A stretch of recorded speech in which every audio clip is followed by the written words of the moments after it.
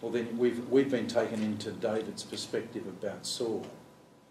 What we haven't been given is Saul's perspective of David, except as in the view of a jealous human being who has found that God has left him in a way that he's left him in a way that God never leaves us now. But we appreciate that. That's a very important thing to understand, that when David can speak of, "Take not your Holy Spirit from me," it would be not a prayer we would ever utter, since God would never do that. So it's important for us to know that's permanent. This Holy Spirit has come and been permanent with us. But from David's perspective, we've been watching how this looks. Sorry, I was just wondering. Oh, sorry, Jeff. Yeah. I was just wondering. I've wondered about that with the Holy Spirit in the Old Testament and New. He comes and goes. Yeah. But in terms of David, like the kings, they were obviously anointed with the Holy Spirit, so they had that given to them. So They're anointed with oil. Oh, well, the Holy Spirit came upon them. Well, it says yes, it does. In different cases it was in them, some that came upon them. And but he could depart, as he does from Saul. And David obviously prays that he thinks it's possible. So isn't that the same in the New Testament though? No. Now in the Old Testament, as we see in the garden, God comes and goes, comes and goes. God is not present or omnipresent to Adam and Eve. Yeah. He turns up and goes away, and turns up and goes away. And in the whole of the Jewish history, God comes and goes. He speaks through the prophet, or he doesn't. He announces things when he's called upon. When at the casting of the dice with the Urim and Thummim, well then he will give an answer, but he can be spoken to by a believing person who's looking, as David does with Abiathar. But no, the Spirit of God comes and goes. Whereas with us, he comes to stay and never depart. One scripture we usually struggle with is like the Hebrews 7 or Hebrews 6, where it talks about those that basically experience the heavenly gift and all those kind of things. And if they turn away, they cannot be restored to repentance. Yeah, we've kind of struggled with that. Okay, yeah. Could we take a look at that sometime? Sure. Tonight, if you wish, but I want to develop something tonight which will be helpful to considering that very question. But let's put that on the table. Thank you. Yeah. Hebrews 6:4 and following is a tricky text in the context of its setting. By all means, but it wouldn't. There would be no place there. I don't think the text says the Spirit of God is taken away from the person. He never leaves us. Once he comes, he never leaves. We'll come to that. Okay.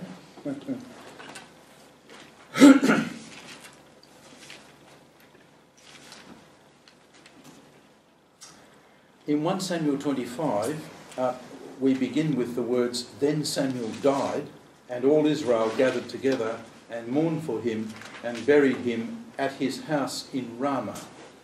David arose and went down to the wilderness of Paran." Now it's worthwhile noticing that we have already heard this really in 23:24. Can't be right, there's no 24. No, I think it'll be further on. Just a minute. I reckon it'll be 25, 27. No, it won't be. 29. Well, somewhere in the bottom right-hand corner of the page, there should be a repetition of this. No, I'll come back. I'm obviously not on track. Okay. Anyway, Samuel dies here, and they bury him, and this tells us as readers that we are now coming to a very decisive place, because the absence of Samuel is in fact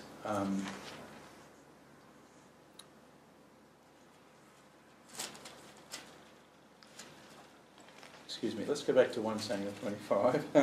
Here we go. Then Samuel died and all Israel gathered. Yes, that's right. Now look at 27. No, I'm not right. Oh my goodness, I had in great difficulty one day. No, okay, I'm sorry. 1 Samuel 25. We're told there was a man in Man whose business was in Carmel. Now this is not Mount Carmel, where Elijah challenged the prophets of Baal. This is not there. This is southern section down towards Ziklag and towards the latter part, southern part of Israel, but the northern part of the desert. Now, this man was very rich. He had 3,000 sheep and 1,000 goats. That is very rich. He as a grazier, this man has an enormous herd, and it came about while he was shearing his sheep in Carmel. Now the sentence isn't finished because verse 3 intersperses. Now the man's name was Nabal, which means not fool but silly, a bit silly. And his wife's name was Abigail. The woman was intelligent and beautiful in appearance, but the man was harsh and evil in his dealings, and he was a Calebite. From the point of view of the court writer who wrote 1 Samuel, people descended from Caleb and in the southern sector are really roughnecks from the out there country, such as you have redneck country is what we would call that. What is redneck country? It's, well... Westies. It's west, yes. Wild west. Such as you might have here. Yes, that's right. Well, David heard in the wilderness that Nabal was shearing his sheep. Everybody knows that when you're shearing sheep, you're collecting, and you're doing very well. And this is this is payola time. And so he turns up, and he sent 10 young men. He said to the young men, "Go up to Carmel and visit Nabal, and greet him in my name. And thus you shall say, have a long life, peace be to you, and peace be to your house, and peace be all that you have. Now, I've heard that you have shearers. Now your shepherds have been with us, and we have not insulted them, nor have they missed anything all the days they were in Carmel. Ask your young men, and they will tell you. Therefore, let my young men find favour in your eyes, for we have come on a festive day. Please give whatever you find at hand to your servants and to your son David." So this is an appeal for not so much for funds, but for food and for sustenance. But he's making it very clear, we've been watching over your flocks, old boy, and you have not lost. Part of this festive day is that your flocks have done very well and you haven't lost them. It's interesting how he sets up, the writer sets the story. He says, now there was a man, and the man was very rich, and he had 3,000 sheep and 1,000 goats, and it came about. So there's that very quick punchy, yes, very punchy, and then now the story elaborates, because the central issue is what the writer's trying to get at is the change between him and Nabal and Abigail. You're absolutely right. And once it takes place, he does the same punchy business. He brings it to a conclusion. You're right. This is highly crafted material. As we've seen with, remember we saw that the book Esther,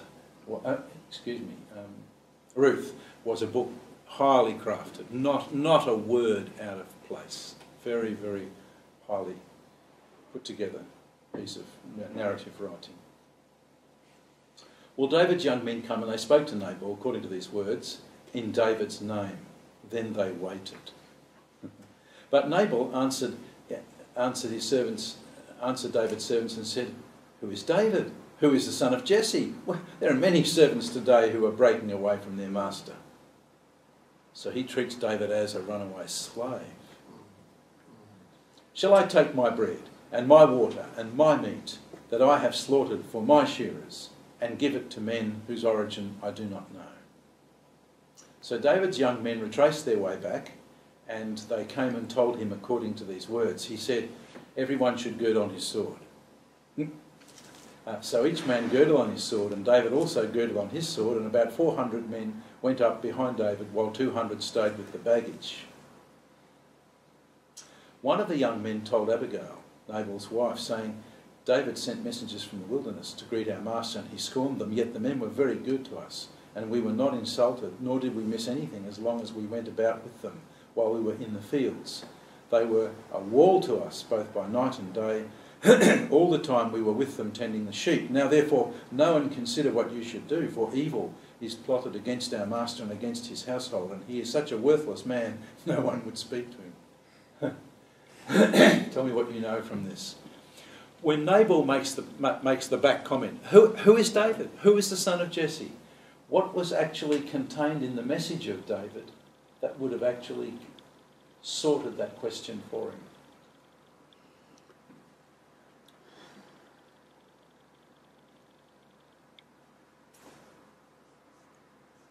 Ask your young men and they will tell you. In other words, when he said, who is he? David invited him to ask his own young men, his own shepherds, and therefore let my young men find favour in your eyes. So these are two men, David with a charge of some, well, we've got now 600 behind him at this point, and at this point he's actually saying my young men need some victuals to eat, and your young men are getting fed, so we have a common interest, and your young men should tell you quite where I fit in, if you'd like to know. But he didn't. But what we do learn is one of the young men told Abigail. So they approached the wife, and she's obviously more approachable, and in this case they fell her in. Whether she knew or not, we do not know, but she knows now. Well, she hurried and took 200 loaves of bread. This is not a small collection. Now, they may be little ones or big ones, but we're not sure. And 2 jugs of wine, and 5 sheep already prepared, and 5 measures of roasted grain, and 100 clusters of raisins and cakes of figs. So she's obviously got to where the shearers are about to be fed, right? And she said to her young men, go on before me, behold, I'm coming after you. But she didn't tell her husband Nabal. And it came about as she was riding on her donkey and coming down by the hidden part of the mountain, and behold, David and his men were coming down towards her. So she met them. And he said, surely in vain I have guarded that this man, David had said, surely in vain I have guarded that this man has in the wilderness, so that nothing was missed of all the things that belonged, and he has returned me evil for good. May God do so to the enemies of David, and more also, if by morning I leave as much as one male of any who belong to him. So he's envisaging a clear slaughter, and he's understanding this is the end of Nabal's hired men, and also his own. We also know, therefore, as readers, David is set on this course. This is very important because Abigail turns him away from this course, and in this way she becomes prophetic. Although, in the poignancy of our later understanding as she marries him, that she doesn't know that yet. When she saw David, she hurried and dismounted from her donkey. She fell on her face before David and bowed herself to the ground. Now, this is a lady who is the wife of a man with 3,000. This is one very wealthy woman. And she fell at his feet and said, on me alone, my Lord, may be the blame. And please let your maidservant speak to you and listen to the words of your maidservant. As you said, I'd like to speak and I'd like you to listen. And she accepts the blame of this particular situation. And if you listen, the reason she does is because she says, please not let my Lord pay attention to this worthless man Nabal. For as his name is, so is he. Nabal is his name, and folly is with him. But I, your maidservant, did not see the young men of my Lord whom you sent. So she says, you should blame me because I wasn't there. And if I had have been there, all would have been different. Now therefore, my Lord, as the Lord lives and as your soul lives, since the Lord has restrained you from shedding blood and from avenging yourself by your own hand, now then let your enemies and those who seek evil against my Lord be as Nabal. What does that mean? What's she actually saying in verse 26? She's taking the blame, isn't she? She's trying to cover for her husband. And, yeah. So it's avenging him, so she's, yeah. Thank you. Oh, thank you so much. Yes, but what's her argument by it? What's her view of David about verse 26? He's avenging himself, taking his own hand against his enemies. that's what he should have done, and the fact that he hasn't, she's inferred and assumed that the Lord's obviously stopped him. Yes, she's actually saying, isn't she right, that he has restrained him, God has restrained him from avenging himself by his own hand. Right? Now think, she doesn't know this, she's Abigail and she's in Carmel. What do we, the readers, know? Where have we heard this language before? In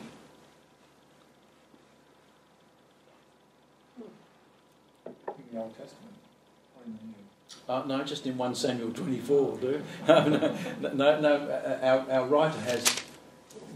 Where has David actually... Oh, he was talking to Saul. Yes, he's saying to Saul, may the Lord judge between me and you. I haven't touched you, and you're hunting me endlessly for no reason I can see. That is within myself. The writer has given us a reason of jealousy and of real despair. Saul is moving towards despair, and by the end of tonight he's consulting a witch. So it's really important to understand he's gone down a slippery dip. But what's important here is she is saying, she's understood something about this. Her understanding is that the Lord has restrained him from shedding blood and from avenging himself by his own hand. Now, he hasn't restrained him from shedding blood. He's been a stunning bloodshedder since he's been a youngster. But what's important is, let your enemies and those who seek evil against my Lord be as Nabal. That is, I want your enemies to be looking foolish. I don't want you to be doing this. So 26 contains her argument.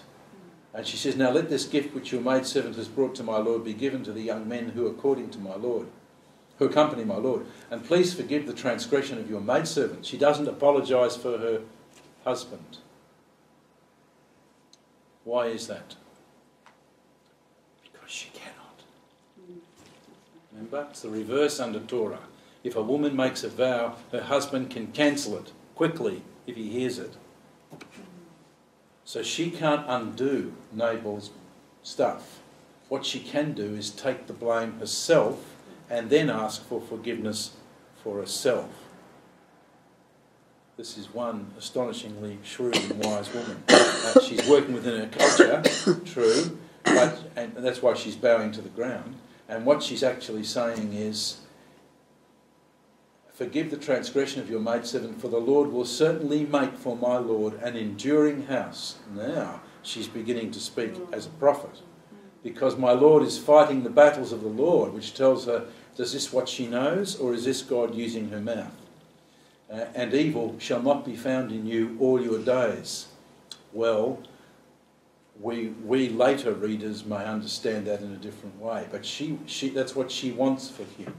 And should anyone rise up to pursue you and seek your life, code for Saul, then the life of my Lord shall be bound in a bundle of the living with the Lord your God. It's a very beautiful expression. His life will be bound in a bundle with the living. And he will, but the lives of your enemies, God will sling out as from the hollow of a sling. And it shall come about when the Lord shall do for you, my Lord, according to all the good that he's spoken concerning you, and shall appoint you ruler over Israel. Well, she's obviously now drawing off material she's heard. That this shall not cause grief or troubled heart to my Lord, both by having shed blood without cause, and by my Lord having avenged himself. So she's actually saying, you do not have a cause here. And she doesn't do anything. Now she understands that her husband's a fool. Most women who are married to a man who's a fool understand that. But she's not dishonouring to him at one level. What she is saying is, I should have been there, I should have got it, and if I had have been, I wouldn't have done what he did. So this is an extraordinary event. This is a woman not countermanding her husband, but actually apologising for her absence when the young men came. She deals with David entirely on the basis of herself. David said to Abigail, Blessed be the Lord God of Israel, who sent you this day to meet me. And blessed be your discernment, and blessed be you, who have kept me this day from bloodshed and from avenging myself by my own hand, which of course is the very thing he got upset with Saul. Nevertheless, as the Lord God of Israel lives, who has restrained me from harming you, unless you had come quickly to meet me, surely there would not have been left to Nabal until the morning light as much as one male. So David received from her hand what she had brought him. And he said to her, Go up to your house in peace. See, I have listened to you and granted your request. What was her request?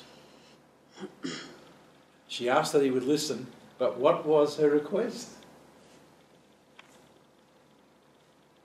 Accept the gift. Sorry? Accept the gift, the provisions. Accept the gift. Well, he does. Yep. She's also saying something else, isn't she? What does she show herself to be here by the way she speaks? Does she understand that God has given this man to rule? She does. Has God said some things about this man, which she is in knowledge of? Yes, she does. And what is she preserving for this man? The purity of his reign once it's established. She's aiming for a clear, pure future where there's no regrets from the past. Needless bloodshed. Yes, exactly, and to avenge himself. That is the greatest problem for anybody that God appoints or anoints, is that he will then confuse himself with the cause of God. Avenging himself with Nabal as a fool is a culpable thing, isn't it? Yeah. He's like a bit insane, so it's hardly justified. Yeah. And he didn't listen. If she didn't do that, she would then suffer the fate of her husband. wouldn't she? Yes. Some people could argue that, although David has declared himself to be prepared to take the men. Oh, that's right. Well, Abigail came to Nabal, and behold, he was holding a feast in his house like the feast of a king. Da-da-da-da. And you understand the choice of words by our narrator. And Nabal's heart was merry within him, for he was very drunk.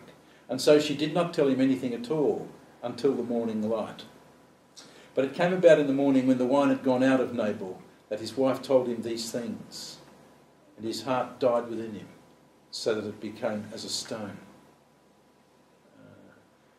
You have to think about that expression after you've read the next couple. About 10 days later, it happened that the Lord struck Nabal, and he died. Our writer obviously understands God has avenged his comment to David, and he's done it to the man alone, not to his men, nor to Abigail. When David heard that Nabal was dead, he said, Blessed be the Lord, who has pleaded the cause of my reproach from the hand of Nabal. So David interprets that crystal clear as God avenging him, and has kept back his servant from evil. The Lord has also returned the evil doing of Nabal on his own head. And then David sent a proposal to Abigail to take her as his wife. No one is in any doubt about this, if you think carefully. This is the way in which it's done in the East. It's a very unceremonious thing. There is no courting here, no romance. A great prince turns up and says, I'm making an offer of marriage, and her business, of course, is to obey, if she considers him such a prince. So she does. And, of course, with her comes 3,000 sheep, comes a massive property, and not in the sense that he owns land, that he would be a grazier, and what's important in the sense of a Middle Eastern grazier, walking over what we might call common land. But what's important to notice is that he has the young men, who essentially are his fencers. Shepherds are what an Australian farmer might call his fencers. Instead of owning the land and fencing it, you have young men who simply take your sheep wherever you think it's best. And so you cream off the finest pasture from day to day. It's a highly dynamic relationship. Just a point on that. And 10 days later, the Lord struck Nabal and he died.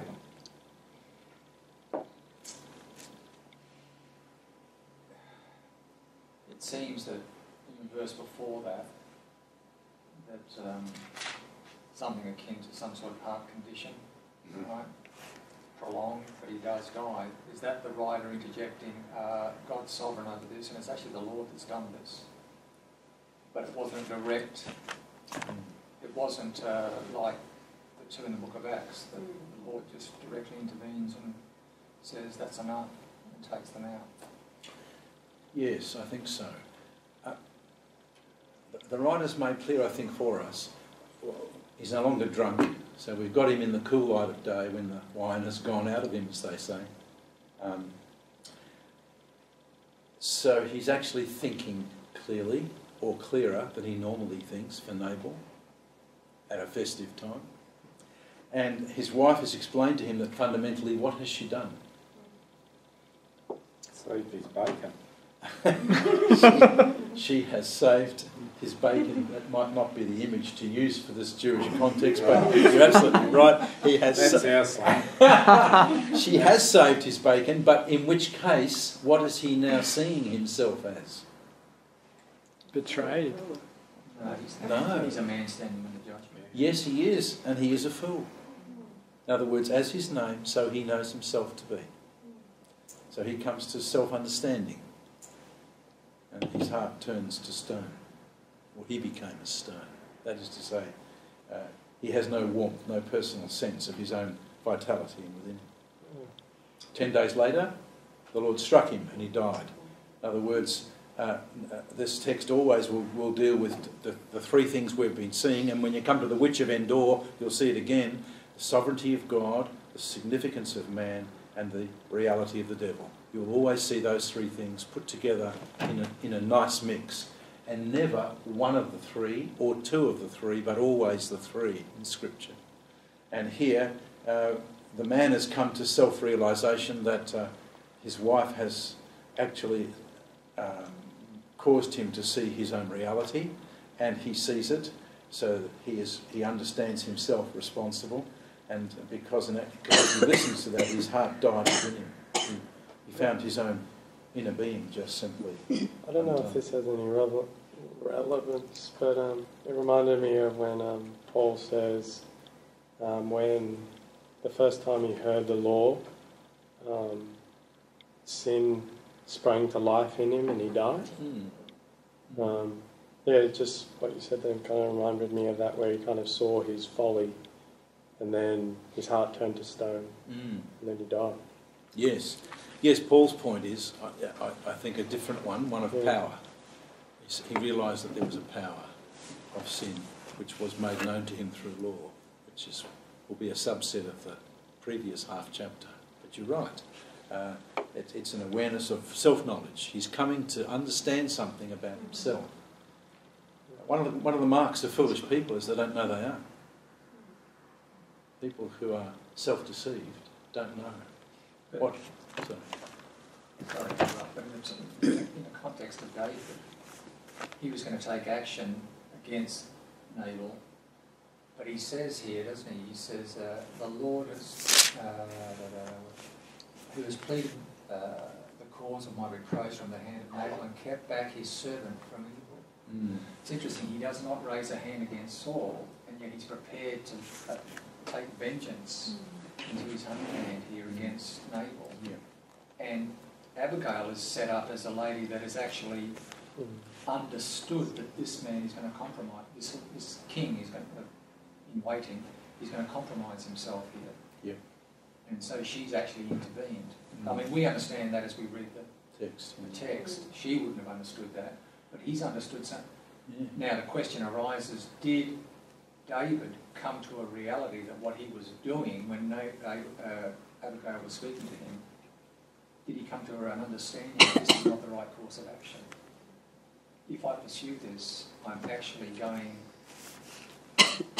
contrary to what So it would have been taken in as well. It's just not Nabal.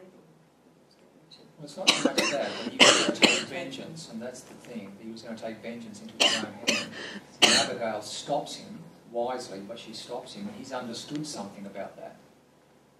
The Lord has, as he puts it, he says, the Lord has kept back his servant from evil. Yes, he has. Can you say what that is?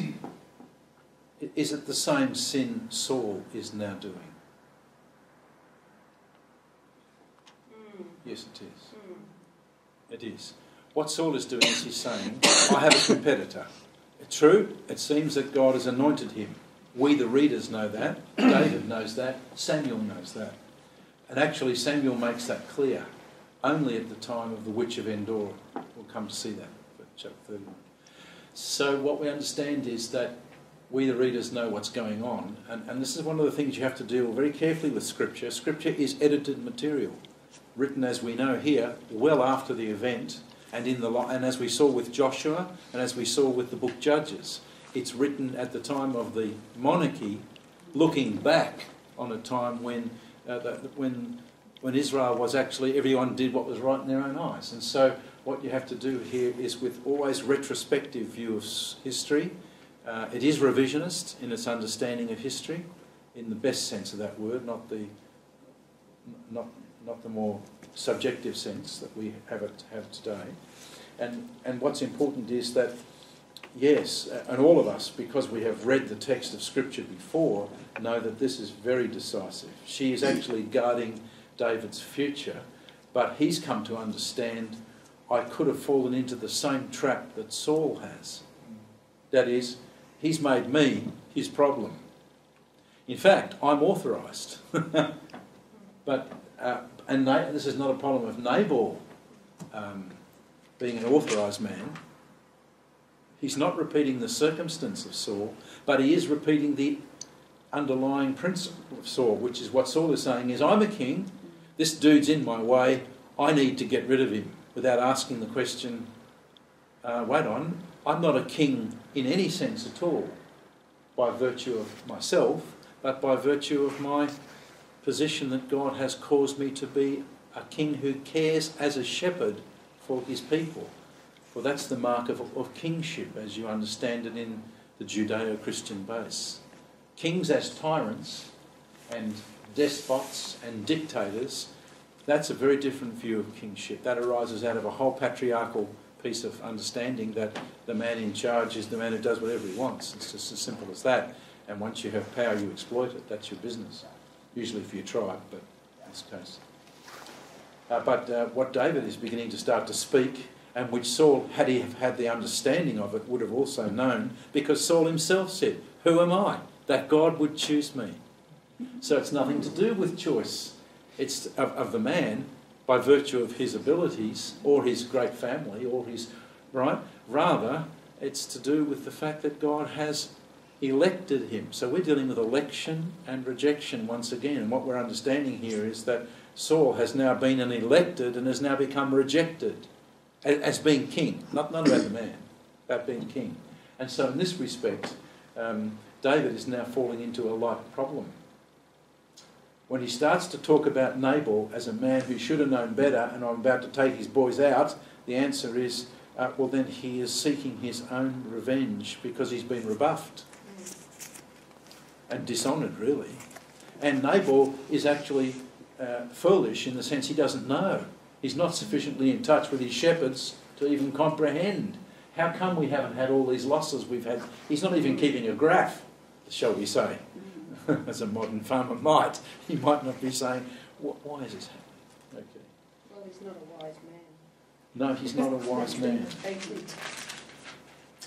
Well, David takes Abigail as wife, and when the servants of David came to Abigail at Carmel, then he spoke to her saying, David has sent us to you to take you as his wife. So he doesn't turn up even, just sends his boys. She arose, bowed with her face to the ground and said, behold, your maidservant is a maid to wash the feet of my Lord's servants. So this is one humble dude, and she understands how to respond. When Abigail quickly arose, she rode on a donkey with her 5 maidens who attended her, and she's got 5 maidens who attend her. She's not a small dude, and she followed the messengers of David and became his wife. David also had taken Ahinoam of Jezreel, and they both became his wives. Now Saul had given Michal, his daughter, David's wife, to Palti the son of Laish, who was from Galim. So the context of wives is important. Now David has in the end about 6 or 7 wives and numerous concubines, but it's important to understand that he has lots and lots of children. But you should know that while he is in Hebron, you learn from 1 Chronicles the following things. Have a look at 1 Chronicles 10. You appreciate we're going to do this a little better when we get there, but King's Chronicles is parallel material which is actually filling the same narrative. But the chronicler is a court person. The man who writes Kings is a lot more countrified. But if you look at 1 Chronicles, in fact, it's just helpful if you turn up 1 Chronicles 1 and then just flick the pages. We have the descendants from Adam, Seth and Enosh. So the chronicler is taking us all the way back to the Seth line. By chapter 2, the sons of Israel, who of course is Jacob, and the 12 sons of Jacob are then listed in chapter 2 and their descendants. Chapter 3, we now have the sons of David, who were born to him in Hebron. What is this now telling you? Seth, Jacob, David. Our chronicler has got a theology of history punching through here, and we'll come to see that. This is election, of course, what he's getting at. Now these were the sons of David who were born to him in Hebron. The firstborn was Amnon by Ahinoam the Jezreelitess. The second was Daniel by Abigail the Carmelitess. The third was Absalom the son of Maacah, the daughter of Talmai, king of Geshur. The fourth was Adonijah the son of Haggith. And the fifth was Shephatiah by Abital. And the sixth was Ephraim by his wife Eglah. 6 were born to him in Hebron, and there he reigned 7 years and 6 months. What does this teach us? At the time he took Abigail, he had 1 woman in that case, Ahinoam. Abigail is his second wife, but we learn by the time he's up to Jerusalem, he already has 4 others. And he has, and then there's a whole list of who they are. Then in Jerusalem he reigned 33 years, and these were born to him in Jerusalem: Shemaiah, Shobab, Nathan and Solomon, 4 by Bathshua, the daughter of Amiel. I take it that's Bathsheba. And Ibnah, Elishama, Eliphalet, Nogar, Nepheg, Japhia, Elishama, Eliada and Eliphet, 9. All these were the sons of David, besides the sons of the concubines. We're not listing those. And Tamar was their sister. So Tamar is the listed girl among all these sons. And we know about Tamar because she gets raped. But it's really important to understand that the chronicler has started to give you a list, and his list is very significant. Sons of Judah, chapter 4. Worthwhile just pursuing this, because by chapter 5, the sons of Reuben, and the genealogy of Reuben. Chapter 6, the sons of Levi were Gershon, etc. Genealogy of the priestly lines goes on and on. Chapter 6, chapter 8, we're down to Benjamin. Chapter 7 was Issachar. So what is he saying to you? He's telling you of the 12 tribes of Judah. He started you with the Seth line, the 12 tribes, and now he's come at the end to Benjamin, and then chapter 9 of 1 Chronicles. So all Israel was enrolled by genealogies, and behold, they are written in the book of the kings of Israel. Aha!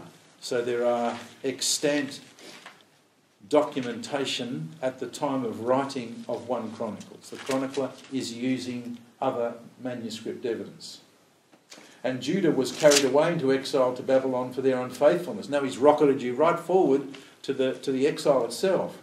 Now the first who lived in their possessions in the city were priests and Levites and so on and so on. And then by chapter 10, the Philistines fought against Israel, so he has the defeat and death of Saul and his sons. So he's taken you forward from there. So what's he actually done? First, what he's done is he's told us, the chronicler, that we've gone all the way back. He has not told you much about the Exodus at all. What he's telling you about is essentially Jacob's boys, he becomes Israel. And because he becomes Israel, the 12 tribes of Judah are then locked into, he's slipped Samuel, slipped the judges, and he's gone into Saul, David and Solomon, the undivided monarchy.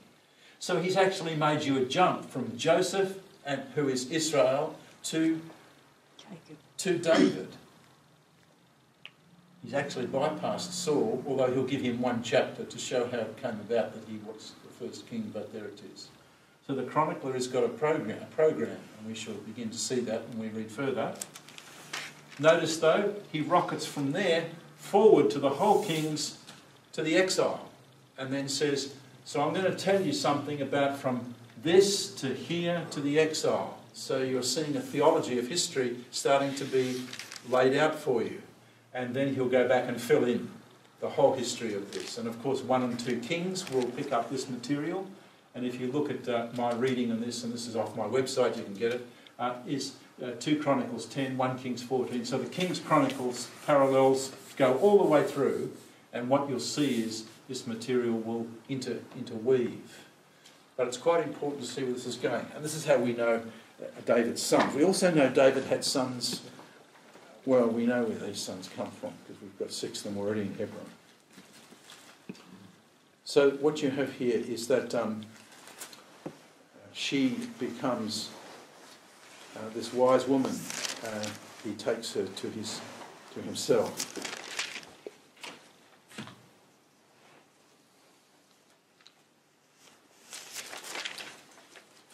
Now in 26, we're opening up an important question, because once we have passed 1 Samuel 25,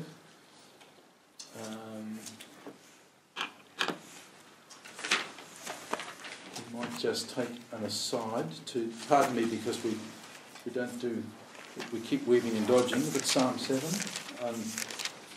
another Psalm of David, and in this particular Psalm, which has a pattern in my book, like this. So I think of Psalm 7 as 10 to 17. So he's speaking to God for the first 10 verses, and then he's speaking to his compatriots up to 17. That would be my diagrammatic. I have a schematic for all of these psalms just because it helps me when I read them myself. Is the discussion going to our neighbours, or is it going to God? Let's have a look at this. Lord my God, this is said a Shagaion of David when he sang to the Lord concerning Cush, a Benjaminite. Lord my God, in you I have taken refuge, and save me from all those who pursue me, and deliver me, and lest he tear my soul like a lion, dragging me away while there is none to deliver. O Lord my God, if I have done this, if there's injustice in my hands, if I have rewarded evil to my friend, or have plundered him who without cause was my adversary, let the enemy pursue my soul and overtake it, and let him trample my life down to the ground, and lay my glory in the dust. Who is the enemy here? Do we know what we mean by that?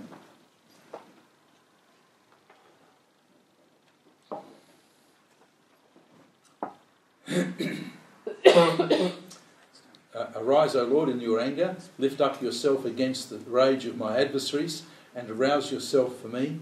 You have appointed judgment, and let the assembly of the peoples encompass you, and over them turn you on high. The Lord judges the peoples. Vindicate me, O Lord, according to my righteousness and my integrity that is in me. Let the evil of the wicked come to an end, but establish the righteous. For the righteous God tries the hearts and minds. My shield is with God, who saves the upright in heart.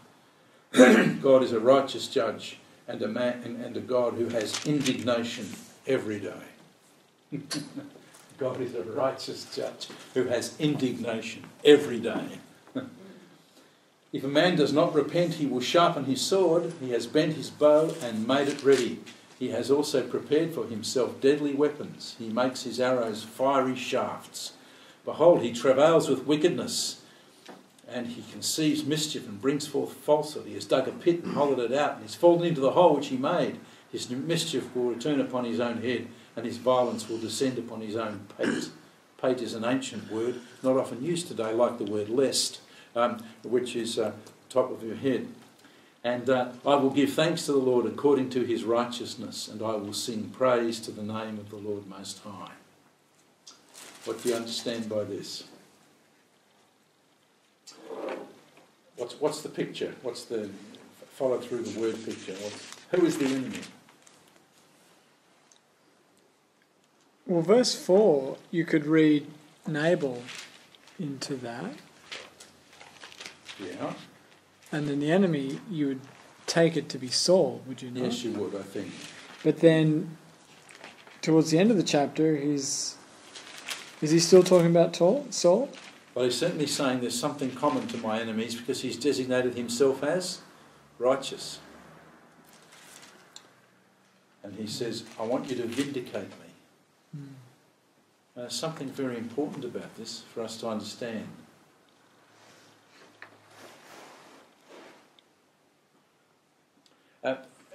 Let's just pose a question. It's an important question to pose because everybody falls into this trap, I think. So from time to time when they read the Psalm. Is David a perfect individual? No. Definitely not. And that's not the issue. So perfection of the Greek sort is not what we're talking about. What is he actually engaged in? He's engaged in a time in his life when he has enemies that are pursuing him. And he's asking God to judge, isn't he? And he's saying, I'm quite confident, you know, Lord, if you judge and you judge my adversaries, you'll find that I have actually lived righteously in this matter and that I'm looking to you to vindicate me. My shield is with God, who saves the upright in heart.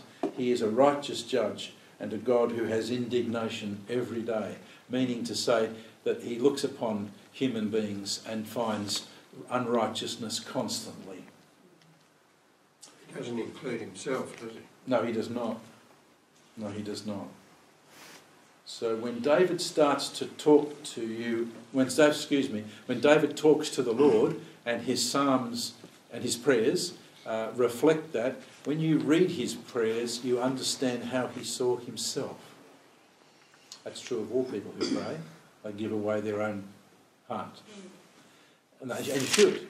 Because it would be crazy to talk to God with a double tongue as if to say, well, I'm just imagine us speaking to God saying, well, Lord, I'd just like to imagine a certain person who, and and you're dissembling and tricking and... No. David says, I think I'm right in this matter. I think my pursuer is wrong. I want you to bring justice here. My heart is right. I'm putting my trust in you. You're my refuge. Deliver me. What is the context here? And notice that he says God has indignation every day. So what does the righteous judge? Notice he does not say God punishes every day. He's not a legal view of God. He is God who is indignant. How dare they do this? In other words, when he says God is righteous, he says he's an indignant God who says this shouldn't be, you know. So his problem, he sees God's problem with sin is one of indignation, personal affront, not penalty at law, but personal affront. Remember how David can say this in Psalm 51, against you only have I sinned and done evil in your sight. And when David sins himself, and he does, and 51 is post-Bathsheba, what he's actually saying is just that, I have sinned against you. I haven't broken rules. He might have, but he isn't saying so. He's not saying I've broken the sixth commandment. He's not saying that at all. He's saying I have sinned against you.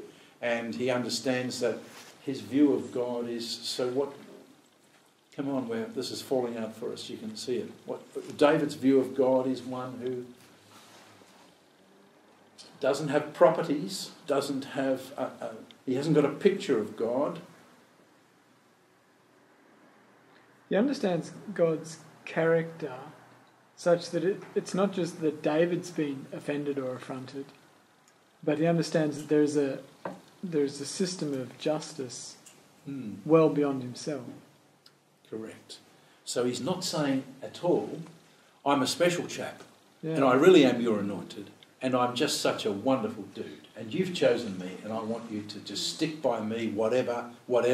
He's saying, on the contrary, I understand you to be a God who is righteous. I take my stand with my adversary. That is, my adversary and myself are simply, we are men. But I think I'm right in this matter, and I think he's wrong. And I want you to judge between us. It's the same material you see with Saul. So the picture is one of a civil court. And he's really talking to the judge and saying, will you decide between me and my correspondent? That's what I'm looking for you to do. Very important to understand this. Otherwise, you will import into this all the legality of some of the things we've been studying on Thursday nights. You will import that back into this and think this is a judicial court. No, it's not. It's a civil court. And he's got a man pursuing him. And he's saying this is not right. And I'm sure you would be indignant about this God. I am, and I think I'm right. So he is sharing the indignation of God. He knows God's heart. NIV says wrath. Wrath. Verse 11. In verse 11. Not indignation. Not indignation every day. No, Right. wrath every day. Okay. It puts a different spin on it, doesn't it? Well, the NIV will have that particular spin. Let's take a look then at Psalm 90 verse 9, just to pick that point up then. 90 verse 9.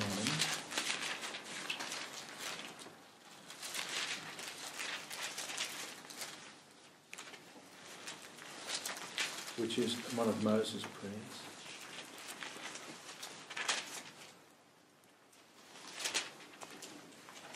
Now, what have you got for 90 verse 9a?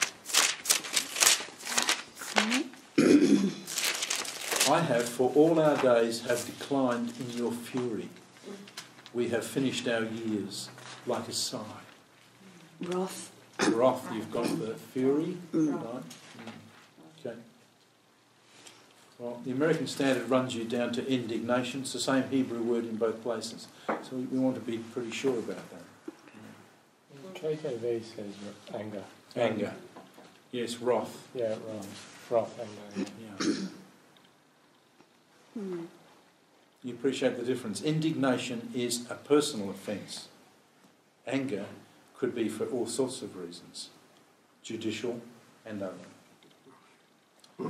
All right, take a look at Psalm 25, which is another one of this time.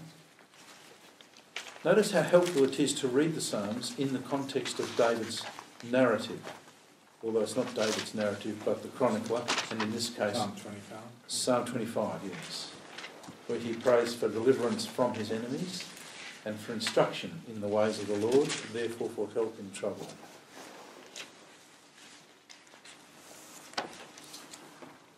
And my picture for Psalm 25 would be up to 7, 8 to 15, I think is lateral, 16 to 22. And I think from 1 to 7 is to the Lord, 15 is lateral, and that lot, 16 and 22 is to the Lord. That gives you the structure and the flow, and when you look at it, it's helpful to do this diagram because it lets you say, before I read all this psalm through, I'm not lost. He's going to say something to God, he's going to say something to his neighbour, he's going to say something to God. And that gives you the framework or the structure. I do this in most parts of Scripture I look at, where the paragraph I think is the unit of sense. Then it's important to see the structure and see where it's going. To thee, O Lord, I lift up my soul. O my God, in you I trust, and do not let me be ashamed, and do not let my enemies exult over me. That is, they shouldn't win, should they?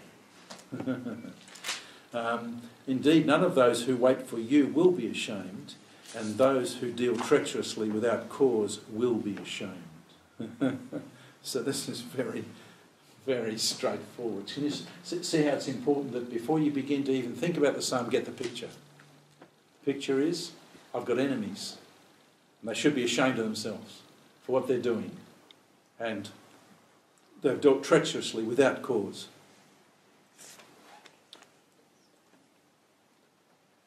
And you know what that would mean? I mean, all through your life, surely you have had enemies who dealt with you treacherously without cause, as far as you can see. Notice that this is an important thing. You're not making a judgment upon people. What you're doing is telling God from your perspective.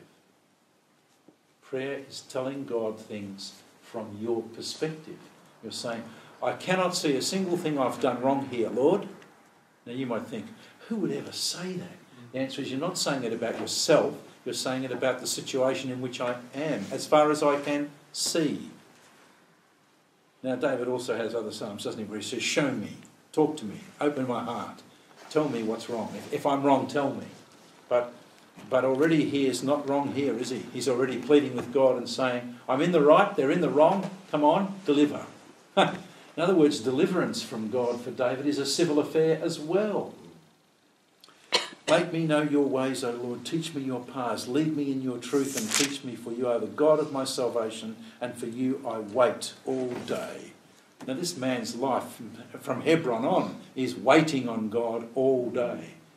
Remember how he said that to the king of Gath? No, what was that? Where he put his mum and dad. I've forgotten where it was. It'll be a place, other side of it. Moab. In Moab, king of Moab. Yeah, he says, I will see what God will have for me. What will God have for me? I'll wait. Remember, O Lord, your compassion and your loving kindness, for they have been from of old. Do not remember the sins of my youth, or my transgressions. According to your loving kindness, remember me for your goodness' sake, O Lord. So what's he saying to God? Am I sinless? No. Am I lifting up my soul and trusting? Yes. I don't expect to be ashamed then if I wait for you. Oh, I haven't done well in the past. Don't remember that, Lord. Right? So what he's actually saying is God forgets. Not because God is, of course, forgetful, but because God chooses not to remember, because he is merciful. Good and upright is the Lord. Now he talks to people. Therefore he instructs sinners in the way. He leads the humble in justice, and he teaches the humble his way. All the paths of the Lord are loving kindness and truth to those who keep his covenant and his testimonies. For your name's sake, O Lord, pardon my iniquity, for it's great. Wow. Who is the man who fears the Lord? He who will instruct him in the way he should choose. His soul will abide in prosperity. His descendants will inherit the land. The secret of the Lord is with those who fear him, and he will make them know his covenant. My eyes are continually towards the Lord. He will pluck my feet out of the net. Now come on, this man's a sinner, and he's got relationship with God and fellowship all through his life. What's he saying? What's he telling you? He's saying, I'm living with a God who is loving kindness and who is constantly truth. So, about the truth issues, yes, I have sinned. Don't remember those, Lord. He's aware of forgiveness and he knows what that means. But he says, but my eyes are on God. I'm trusting him here. And this is where it is. Turn to me and be gracious to me, for I am lonely and afflicted. The troubles of my heart are enlarged. Bring me out of my distresses. Look upon my affliction and my trouble, and forgive all my sins. Look upon my enemies, for they're many, and they hate me with violent hatred. Guard my soul and deliver me. Do not let me be ashamed, for I take refuge in thee. Let integrity and uprightness preserve me, for I wait for you. Redeem Israel, O God, out of all his troubles. Now, what is this about? This is a man in trouble who's looking for redemption, who knows that he's a sinner, he knows that God is gracious, and he's saying, in the particular setting in which I'm talking, this is how I see it. Come on. It's all pre-Jesus, isn't it? Yes, it is. It is indeed. And he's got great wisdom, insight. He's calling for protection, for guidance, for instruction. He knows he's sinful, but he understands I'm lonely and I need help, and I ask you to forgive my sins and look on my enemies because they're many. His dependency is never on what he's been gifted. No. It's always outward towards God. Yeah, he's got a clear view. So can a man who's a sinner call upon God to deliver him from his enemies? Of course he can, in the situation in which he finds himself. Now this opens an important door.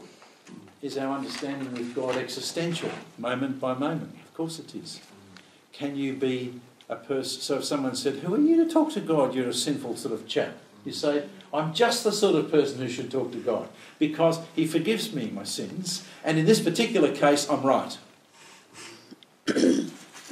And I'm lonely, and I'm hard-pressed by all these people, and I'm asking God to deliver me from my enemies. Notice, my enemies. So is it possible to have enemies that are with reference to yourself? Yes. Is it possible to have people who are sinners like yourself? Yes. Can they be your enemies? Yes. Let God be our judge. Let God be our judge. So what does this tell us? There's a very important question. Second World War. People on two sides of the channel praying to the same God, saying, give us the victory over the Germans. My God, give us the victory. And the Germans are saying, we are calling upon you with great hymns. Tell me what we're hearing here. I've set you an Aunt Sally because a Second World War is bigger than David's personal arena. This is about a personal arena.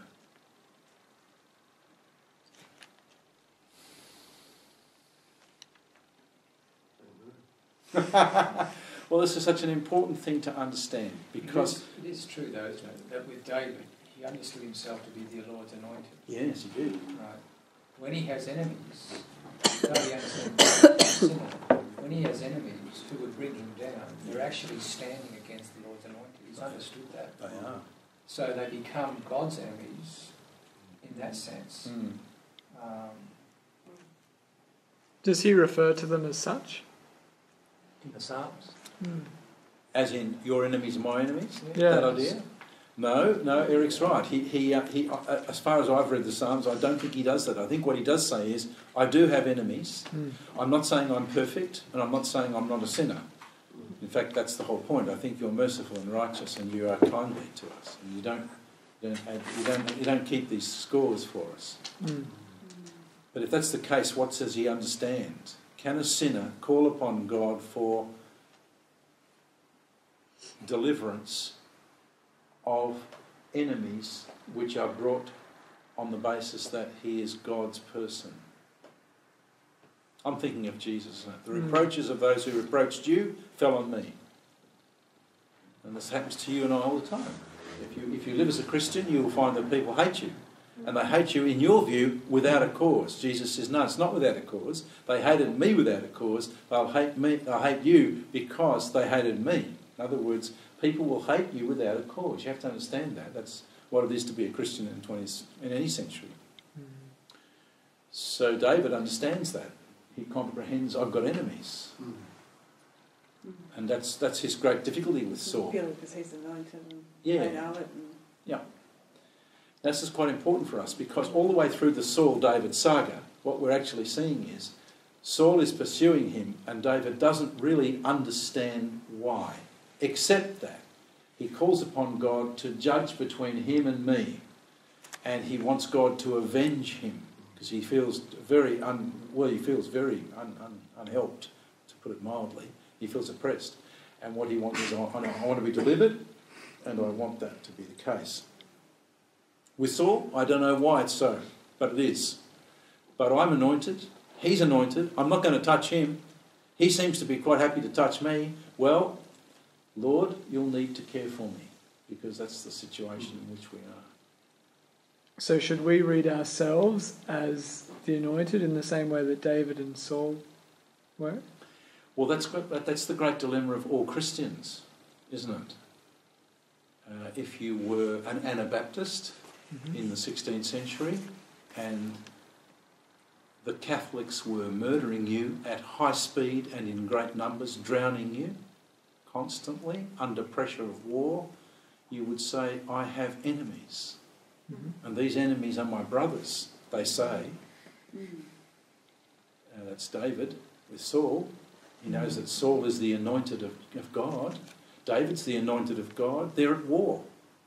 And what will be the position with the kings once the kingdom splits into Judah and Israel is constant war at some times, not always, but sometimes. So what can we say? Can people who are equally anointed of God find themselves opposed?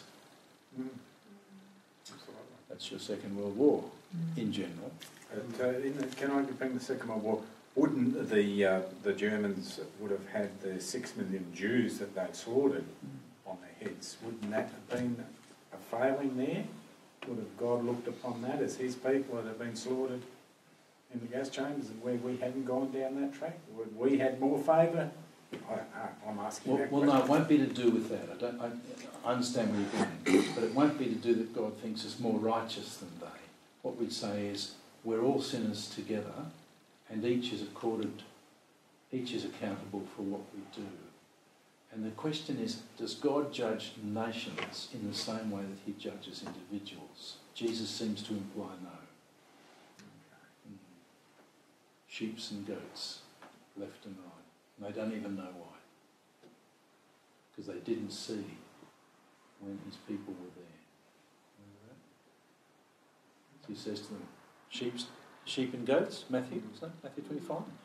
And they say, when did we see you and in prison and didn't help you? And his answer is, inasmuch as you didn't do it to these, my sheep, you didn't do it to me. In other words, what you haven't understood is, I've got a quarrel with you because you have handled them badly. These are mine. And so the judgment of nations is with respect to whose are mine. What have nations done with God's people, ancient or modern? But what about leaders of nations? Aren't they accountable to God? They are for their positions, aren't they? Because they're there to govern, which is to care. In the context of that. So that that's personal. Is that a personal thing? Oh yes, because every governor who has executive command is in a place to make a difference. Did he or didn't he? This is something God will speak to him about. But judgment of nations is about handling of other peoples. How we welcome. But then Hitler and that leadership, they weren't God-fearing people. I mean, they were... No. But there would have been God-fearing people in Germany who probably still went along with Indeed there things. were. But there's also those that opposed. Indeed. So then you've got a nation that's... Divided. Yeah, very divided. And the leadership is not of God. No, that's right. So, but then they're all in the same nation. And so you had a whole set of people who said, well, we're going to help Jews. At the cost of our life, probably, but we will. Well, then they did. Yeah. And they did. Yeah, and they did lose a lot. Yeah. So individual people understand that. Nations, however, are called with reference to their recognition of God's people. But who knows who are God's people?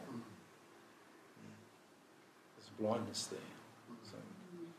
So we just need to, what we're establishing, we should stop now, what we're establishing is that it's very important when you read the Psalms to understand what is the setting, what is the picture, what is the scenario, and what is the immediate issue. Because you can call upon God to help you in your immediate issue. Each of us does it every day. Each of us does it knowing that we're not always 100% right. And certainly knowing we're not perfect. Because sinners can have relationship with a holy God now by virtue of the blood of Christ. And so it's really important for us to understand that. We're not in doubt that God loves us. But if we call upon him to judge between us and our enemy, we need to be sure that they are not ours because, we need to distinguish ours because his, and they're not his because ours. My enemies are mine as I perceive them, they may be God's enemies, and therefore they may be my enemies because they're his. In Jesus' case, all of them were. It's interesting though, when the way that Paul in Corinthians speaks to the brethren that are in disagreement, brothers, and the whole thing with courts and so on. Yeah. In terms of ethics, it's how do you counsel a brother that is obviously being wronged? Yeah. The person that's doing the wrong thing by him is definitely a brother. Mm.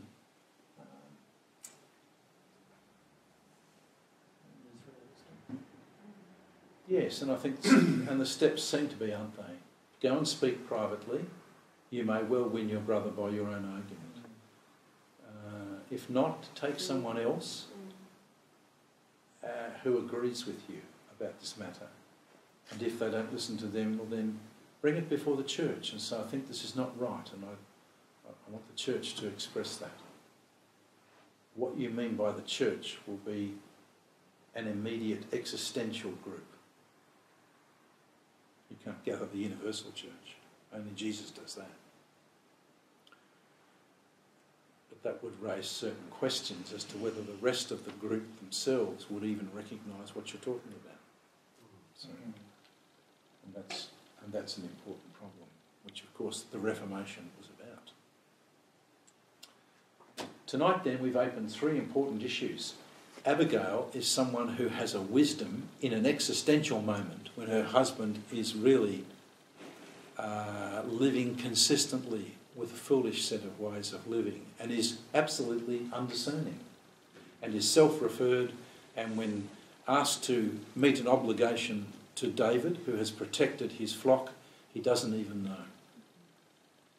And David seems to understand that because he said, if you don't know, ask your men. Okay, could that be wisdom, or could she have actually heard through the power of the Holy Spirit? Because the Spirit of being Abigail? Well, she heard from the young men. The young men reported it to her. They actually went round to Nabal and said to his wife, this is what happened, you weren't here. But she just says, she's up and going. She's got a mind. She knows what to do.